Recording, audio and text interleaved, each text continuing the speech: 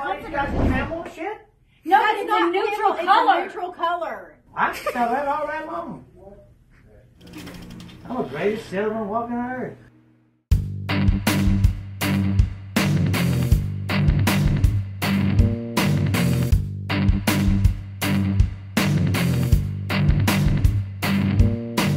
America, a nation rooted in rebellion.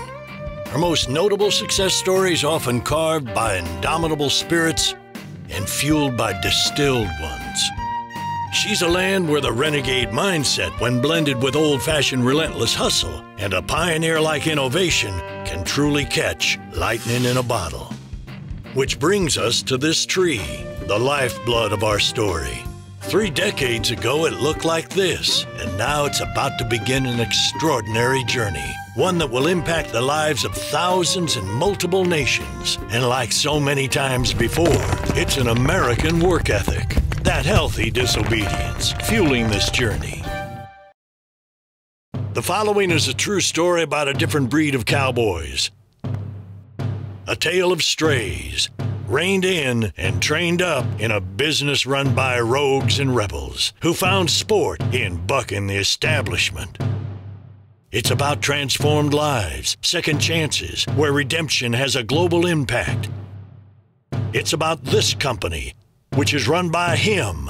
His name is Squeaky. He employs a host of unlikely characters, allies in a quest to build an empire.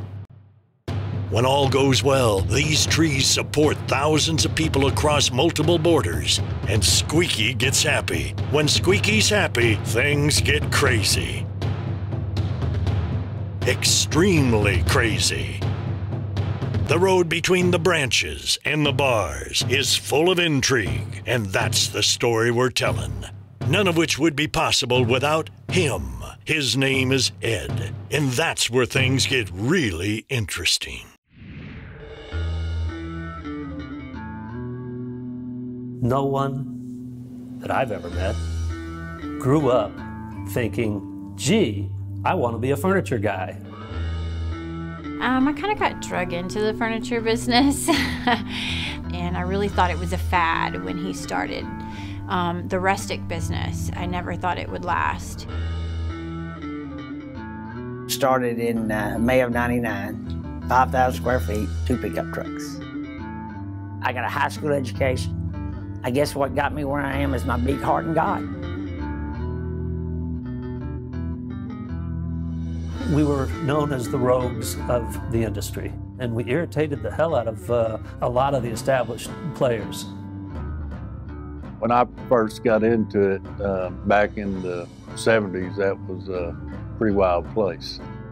I was the only female out there with them for probably 20 years. And I've been to some places that I should not have gone to.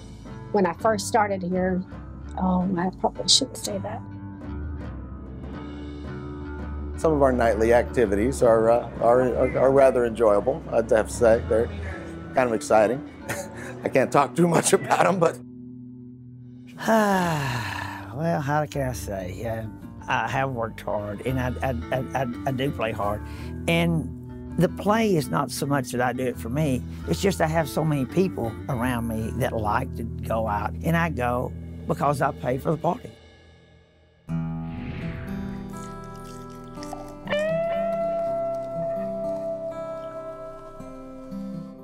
I've had every reason for God to kill me and be dead, but I think there's a couple of things that keep me from doing it. He's afraid I'll ask him 40 questions and he don't want to spend that time talking to me, and the devil's afraid I'll take his job.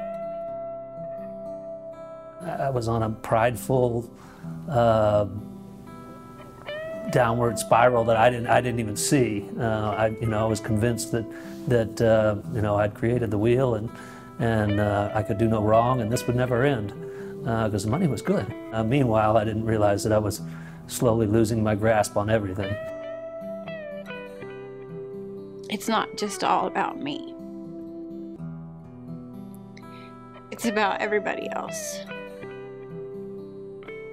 And we have to get up every day, not just for ourselves, but for all the people who depend on us daily to walk through and open those doors and turn those lights on. I got laid off from my job and all. I ended out on the street. What was your living situation like? I was living by the railroad track and had a tarp, made it kind of like a tent, and I stayed up under there. Once you lost your job? I lost everything. We have a couple people that had some drug problems, and Squicky took it to heart, and could have fired him, but he didn't. How does that make you feel working for a place like that, man? I'd say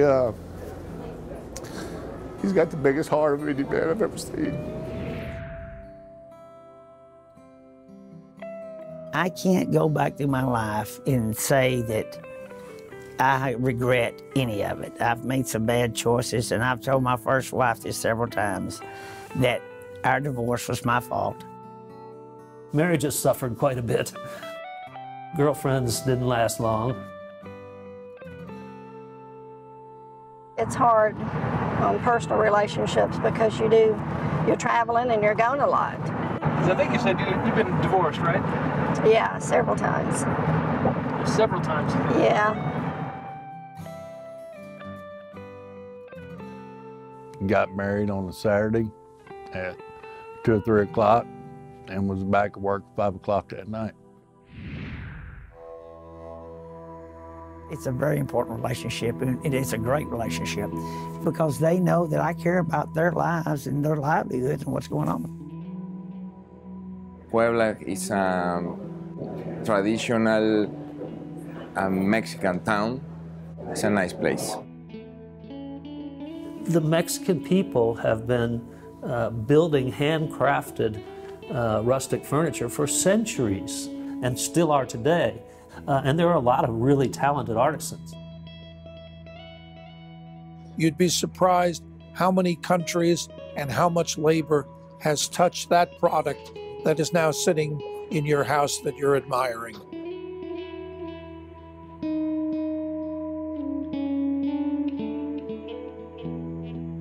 Tener una empresa, probablemente sean muchos, sean pocos, no lo sé, pero 200 empleados es una responsabilidad muy grande y definitivamente es algo con lo que todas las mañanas me despierto y me preocupo.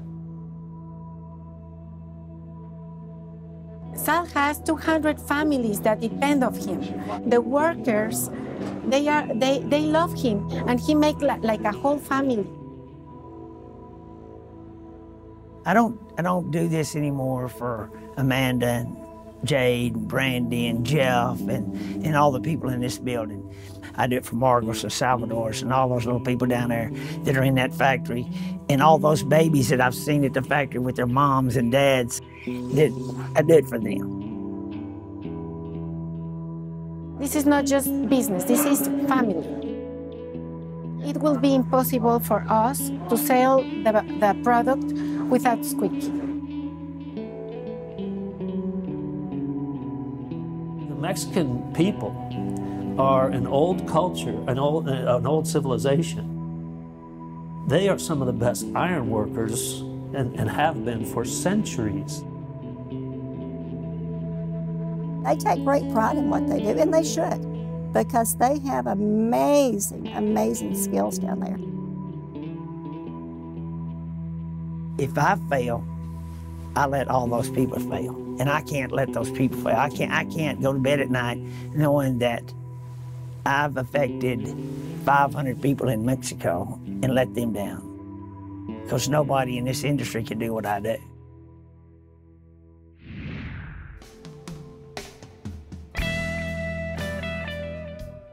Corporate. It's a scary word here. You know, it's a bad word. It's a no-no word here. We are definitely a dysfunctional, functional family. Stay out of my shit. Hey, let me explain. This is my shit. Some days we get along and some days we don't. This is my family, and it's awesome. I love it, and I just want it to keep growing. Even though we operate as a family, we had to learn the hard way that not everyone necessarily is always of the same mindset. But it's all part of it, and we all love each other and work together to make, the company grow.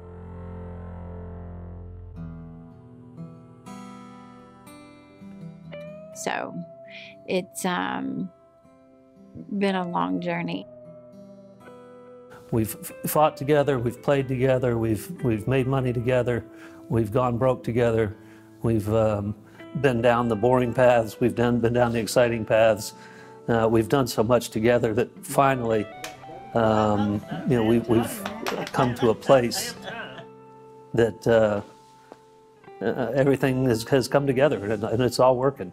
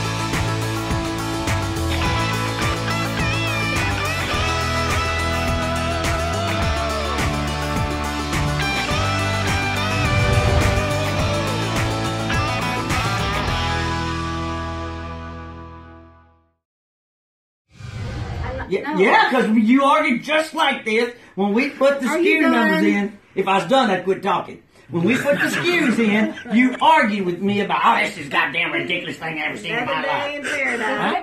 Well, you think everybody's got camel shit? No, it's a neutral color. It's a neutral color. I can tell that all right long. I'm the greatest salesman walking on earth. All right, everybody. Let's order both of them then. I understand. If you don't understand mine, then don't understand it. But we don't have to sit here and argue about it for the next 30 minutes. Yeah, we're trying to do something for Greg.